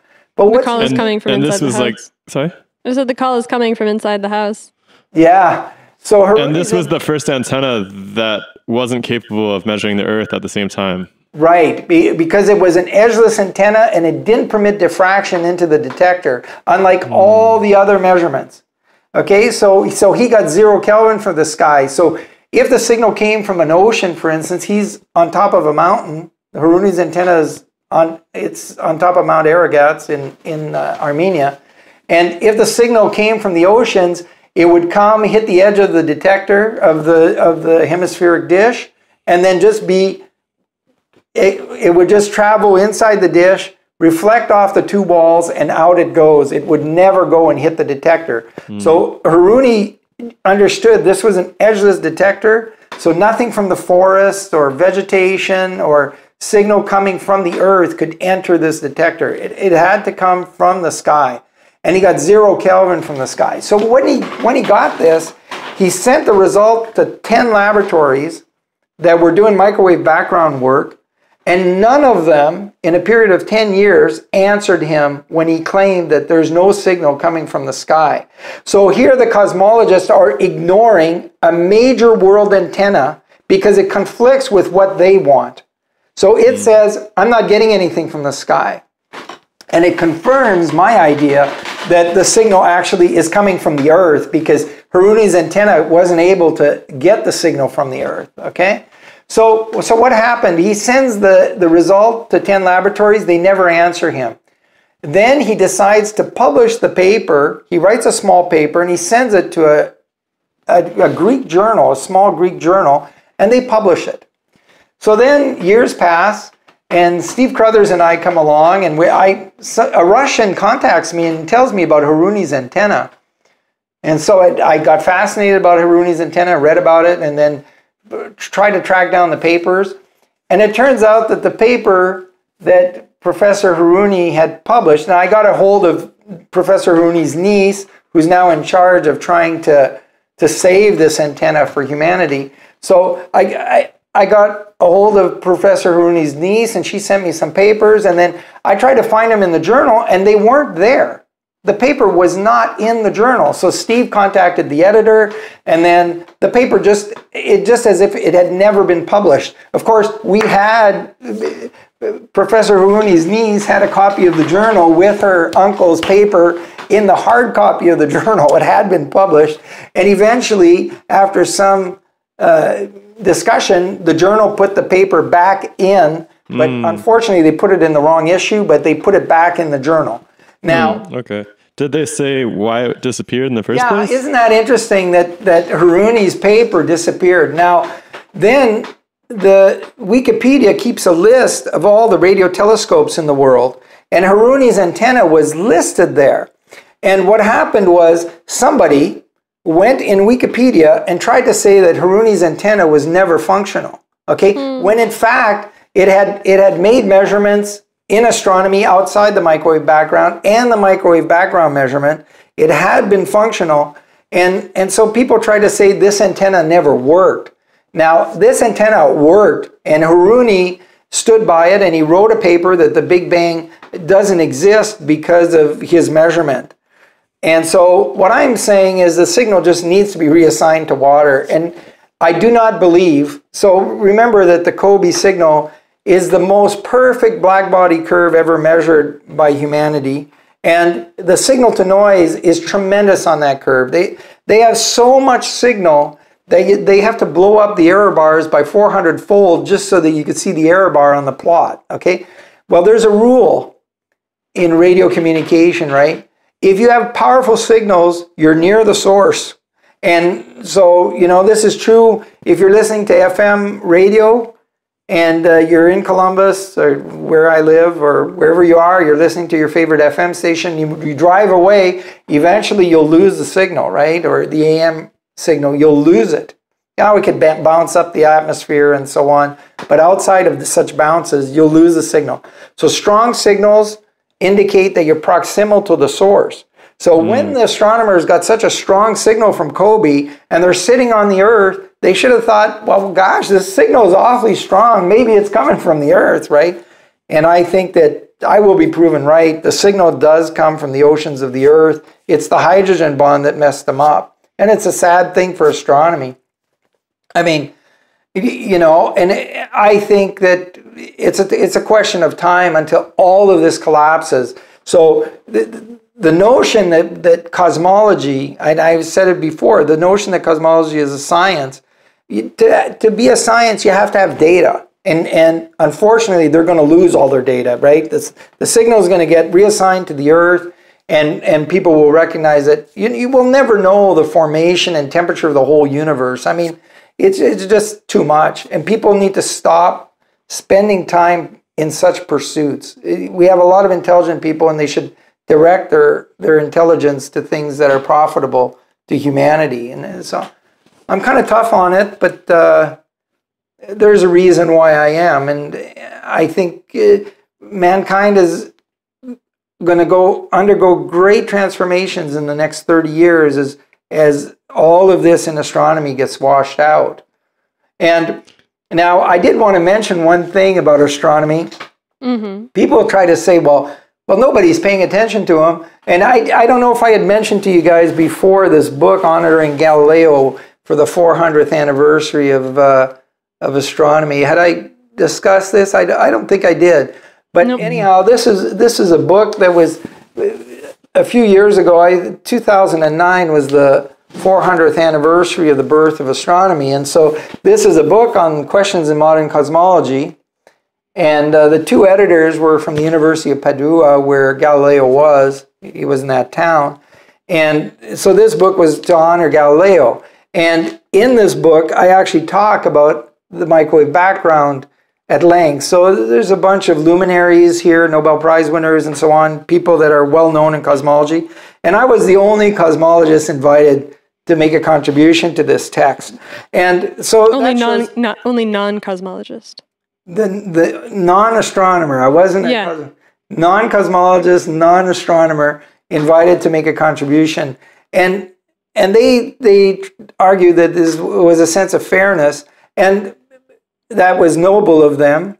And, you know, of course, I was in the radiology department, and I disagreed with them strongly as the interpretation of the microwave background. And in the text, I also talk about Kirchhoff's law. And after my section, the editors wrote a small paragraph where they say, well, Kirchhoff's law is well established, and we disagree on this. Well, you know, actually, they need to revise their text because Kirchhoff's law is not well established. And, you know, they think that there's thousands of papers that demonstrate that Kirchhoff's law is valid, and it's quite the opposite, right? thousands of papers demonstrate that it's not valid, right? We have microwave technology, we have resonators, we have MRI, all these things cannot be dismissed. Kirchhoff's law is just not correct. So I do have a section in here, and it was a privilege to be invited. And one of you ask yourself, well, why was he ever invited? So I think this goes back to the New York Times ad and the 70,000 emails that went out, right? That people came to know that I was objecting, and I was letting people know that I objected, right? So the methods ended up working, right? The cosmologists are well aware of me. They might not like me, but they know I'm there. Well, I hope that this matter gets ironed out, but even more so, I hope that some lessons are learned from the whole thing. Yeah, I mean, there's some people have to take a real hard look at what's going on in science. I mean, I had a friend, I don't know if I had mentioned it, I talk about this often, but John Robitaille, he's deceased now, he was one of the top starch chemists in the world, and there's an enzyme that makes starch, and did I ever discuss this? Mm-mm. So there's an enzyme called starch synthase, and it was always thought that starch synthase needed a primer. In other words, in order to make a starch is a bunch of glucose molecules that are alpha-1,4 linked. So you have one glucose next to another one, next to another one, next to another one, that makes a starch molecule. And the enzyme that does that is called starch synthase. And it's a very important enzyme, of course, in biochemistry. And people had thought, well, starch synthase needs a primer to make starch. You have to have at least 10 glucose molecules and add that to the starch synthase that you have in your test tube, and now it'll start making starch, okay? So for years, that was the way it worked in biochemistry. Everybody thought that starch synthase needed a primer. But actually it didn't. It was because they were isolating the starch synthase using a buffer called tris buffer. It's a very important buffer in biology.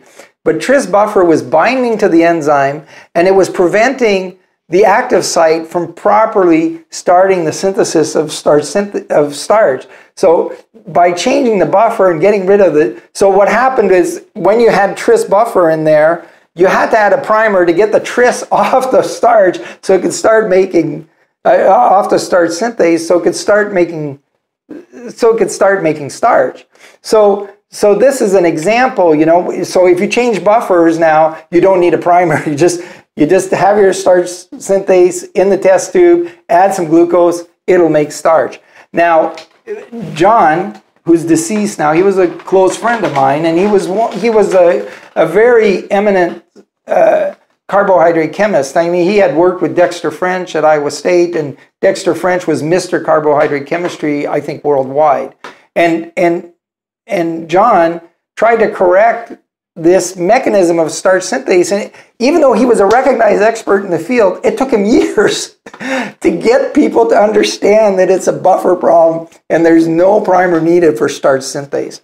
So so the lesson of that is that it's extremely hard to change science, even when you're an insider, right? So think But that's by design. That's by design, right? Because the system has to be robust enough to serve as a foundation for something that comes next. Right. So you have this dilemma, right? You have to have a robust system that you could build on, and then but when you do that and you make it too robust, now you can't correct your errors, and that prevents further progress, right? And there's probably less money invested in starch synthase than there is in the Large Hadron Collider, too. Yeah, there probably is. So if it took him years with no money invested to convince people that there was no need for a primer, then you can probably scale that linearly per dollar spent to figure out how long it's going to take with cosmology. Right. It's going to take a long time.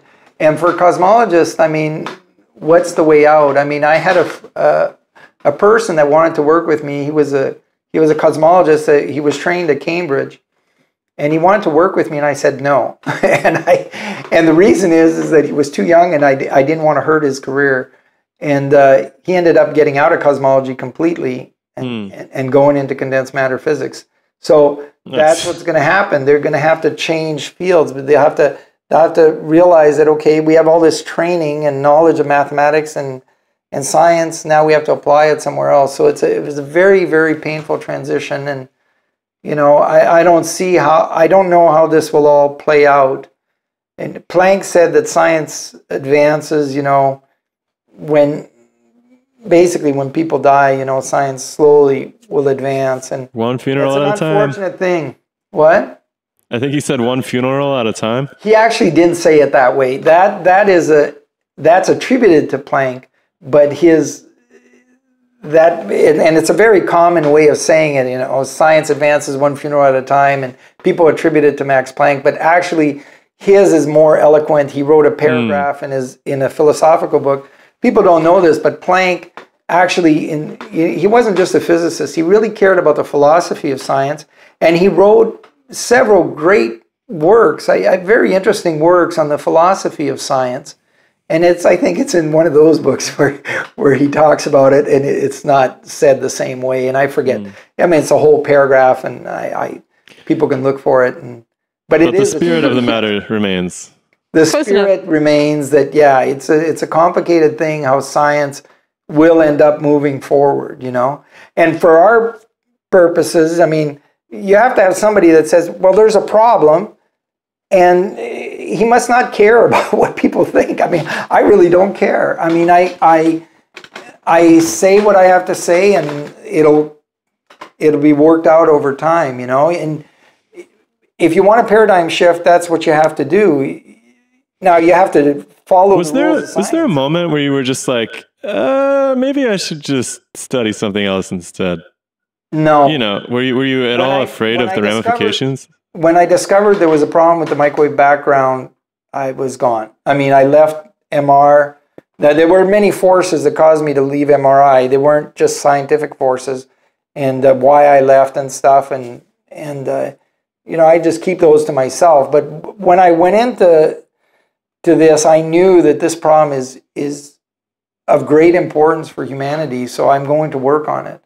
Now, interestingly, you don't get credit in science for correcting something. You get credit in science for something new, but when you correct somebody, there's a famous case of, this is actually in my own field in NMR.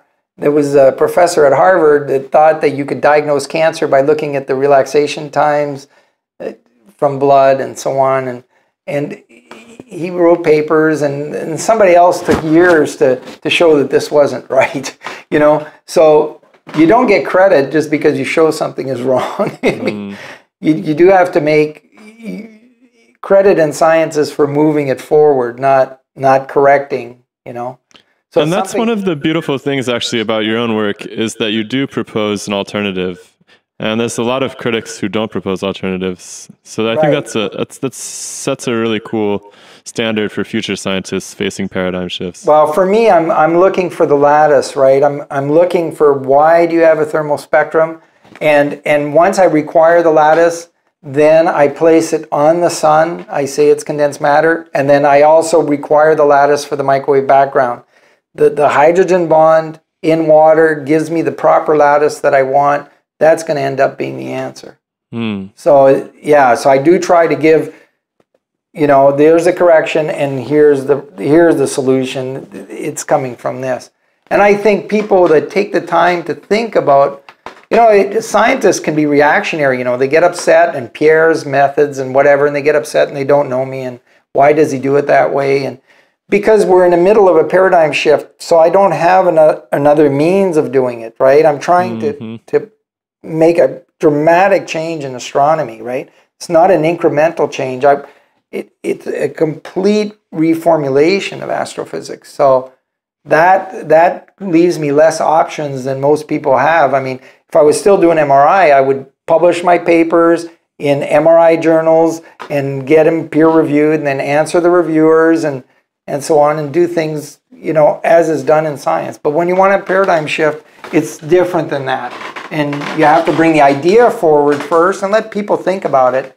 And don't worry about the credit or how it was done. Just bring the idea out. That's what humanity needs. And then people can decide for or against. Absolutely. And from a personal standpoint, I'm kind of glad they haven't given you your Nobel Prize yet, because you probably wouldn't be talking to us. This is very true. Well, now I'll tell you something about the Nobel Prize. It's a very interesting thing that people don't realize, but you have to have friends to win the Nobel Prize, right? People have to nominate you, so you don't worry about those things too much, you know.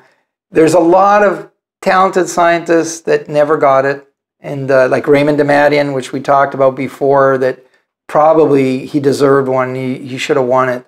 And there are others that have done very beautiful work and never got it. And then there's some that have gotten it, and you know, maybe it's questionable that they should have ever gotten a Nobel Prize, right? It's still a human thing. And at the end of the day, you know, when your life comes to an end, you're not counting the medals on your chest, right? These things really, they don't really matter. I mean, they matter to some people, really care about these things, but at the end of the day, I mean, it's less important than we give it credit for. I mean, and I think there's a lot of lessons there for humanity. You know, we're kind of in this boat together, and you know, there are more important things than medals on your chest. You know, if people are starving around the world, and you know, what does it give you to have a medal? I mean, you know, I always say, you know, kids are eating in garbage dumps in Mexico. I mean, this is a reality, and people are starving and dying of sepsis. But there's all kinds of problems that we have. Look at Haiti right now. I mean, Haiti's a newsflash in the United States. I mean, we'll talk about it, and you know, we'll hear about it on the news, and they still haven't recovered from the previous earthquakes and hurricanes. Now they got another earthquake, another hurricane, and it's at our doorstep, and it's utter poverty, right? And we're having people going off in space and spaceships and spending billions of dollars, and people are starving at our doors. I mean, so humanity's got some. I mean, who cares about medals, right? I mean, we won't be answerable. Well, I think everybody wants to know that people appreciate them and appreciate their work, and that's what it really boils down to. Well, my wife appreciates me, so I'm very happy. Yeah, that's important. Hey? Not everybody can say that. Yeah, I have a good marriage. My wife appreciates me, so I'm a happy husband. All right. Well, Dr. Robitaille, thank you for spending so much time with us and walking through basically from the very start to the present moment of how you came to investigate these questions and the paradigm shift that you see as necessary in science, honestly. Yeah. Well, thanks a lot for the opportunity. You know, I know it's a lot of hours that we spent talking, and it's a wonderful opportunity that you're giving me, because you know, normally when I do my channels, Sky Scholar, you know, I stick to a topic and it's very short and presented and it's over, and there's no casual conversation like we had here on the podcast. So you gave me a wonderful opportunity to share views that normally you'd never see on my own channel. Well, thank you so much. The pleasure is all ours. Mm-hmm. We really appreciate you. Thank you so much. God bless you. Thanks a lot. Take care. Talk to you soon. Bye. Bye.